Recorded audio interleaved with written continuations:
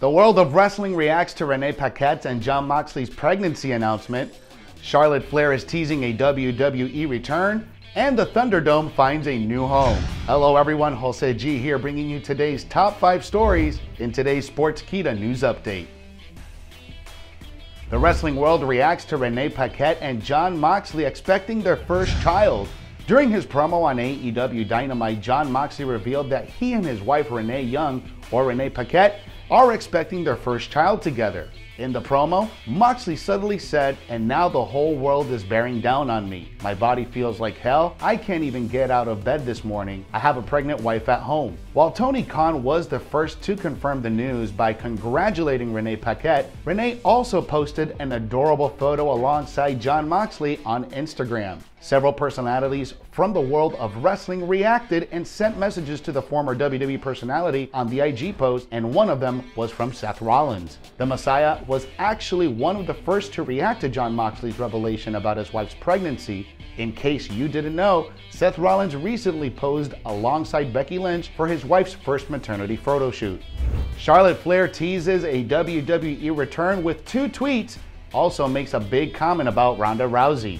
Charlotte Flair last appeared on WWE TV in June earlier this year in an unsuccessful Raw Women's Championship match against Asuka.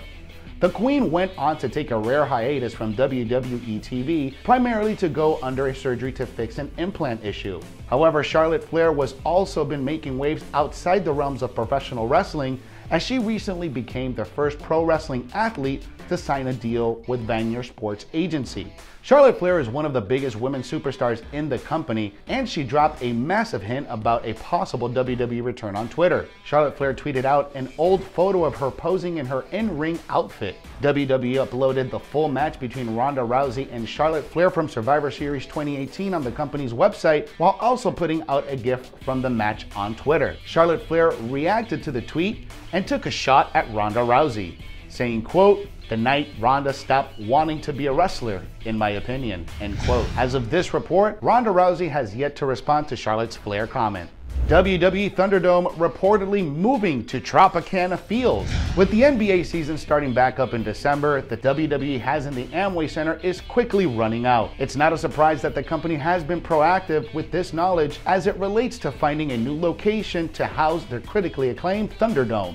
In the past 24 to 48 hours, news has come out that WWE plans to move their Thunderdome to Tropicana Field in St. Petersburg, Florida, the current home of the Major League Baseball franchise Tampa Bay Rays. In an amusing historical tidbit, when the Tampa Bay Lightning was there in the early 90s, the stadium was actually called the Thunderdome. So it's kind of poetic that this will be WWE's next landing spot for their television programming. Yesterday, WrestleVotes went onto Twitter to give the latest update on WWE's big move and their plans throughout the WrestleMania season during the first half of 2021. According to them, WWE plans on housing the Thunderdome at the Tropicana Field from mid-December all the way to WrestleMania in April of 2021. Talks of holding the Royal Rumble with fans potentially in the same venue are very much still being discussed, but nothing is finalized at this time for the pay-per-view's location. WWE has a long-term plan in place to return to regular arena shows with fans and is targeting the night after WrestleMania to make this dream a reality. With the world constantly changing daily, obviously plans as this can change at any moment's notice. But it seems this is currently the direction that WWE is trying to go, and at the moment, time will tell if this plans come to fruition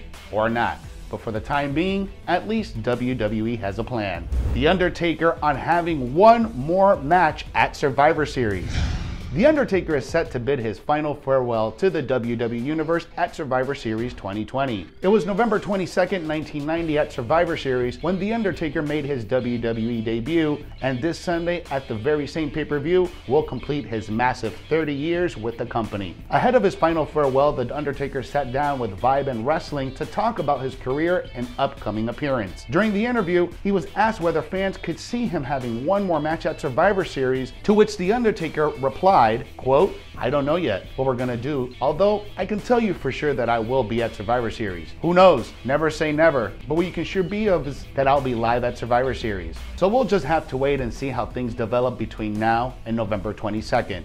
end quote. It was 5 years ago at Survivor Series 2015 when The Undertaker last competed at this pay-per-view. In what was his 25th anniversary with the company back then, he teamed up with Kane to take on Bray Wyatt and Luke Harper of the Wyatt family. The Undisputed Era seemingly confirms WarGames match with Pat McAfee and his team.